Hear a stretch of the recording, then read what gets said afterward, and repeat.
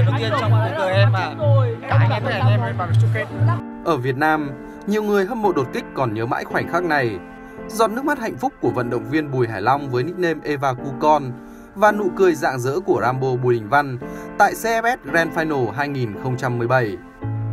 Thế nhưng, một năm sau đó, người ta không còn được thấy những cảm xúc trái ngược của hạnh phúc như thế nữa.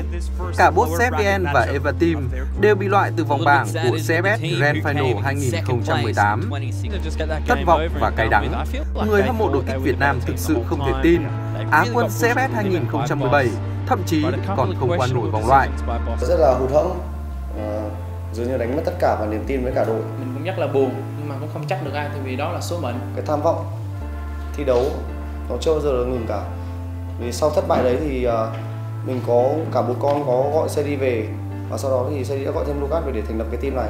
Khi gặp Bột và Rambo thì cùng chung một ý tưởng thì mình cũng thử một vận may trong một năm mới của mình như thế nào.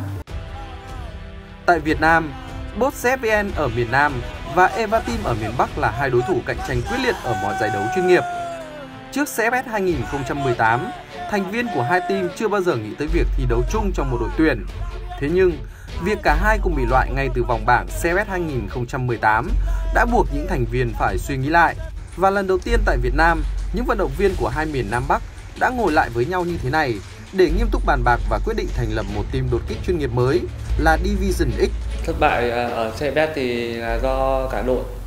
Cái cá nhân em thì cũng là do phần ở em thì em không chăm chỉ tập luyện như năm của em giành Á quân, nên là em nghĩ trong cái giải CFS đấy thì cả đội không có tiếng nói chung nữa, nên em quyết định với Rambo thành lập một team mới. Trước đó mình và Bột đã cùng thành lập một team thi đấu với màu boss thì cũng hiểu nhau, chỉ có Rambo là khi về thì vị trí của Rambo là sniper, còn Sadi là tăng cơ thì nó hơi khó hiểu nhau một chút, nhưng dần dần nó cũng thành quen thì mình cũng cảm thấy là tiếp cận được Rambo thì nó sẽ phát triển mạnh hơn nữa.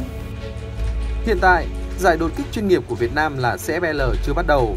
Tuy nhiên, với hàng loạt vận động viên đỉnh cao của hai miền Nam Bắc như Rambo, Bột Con, Sadi, Lucas, Division X đang được người hâm mộ đột kích Việt Nam đánh giá là Dream Team bất khả chiến bại và có khả năng tái lập thành tích Á quân thế giới tại CFS Grand Final 2019 sắp tới.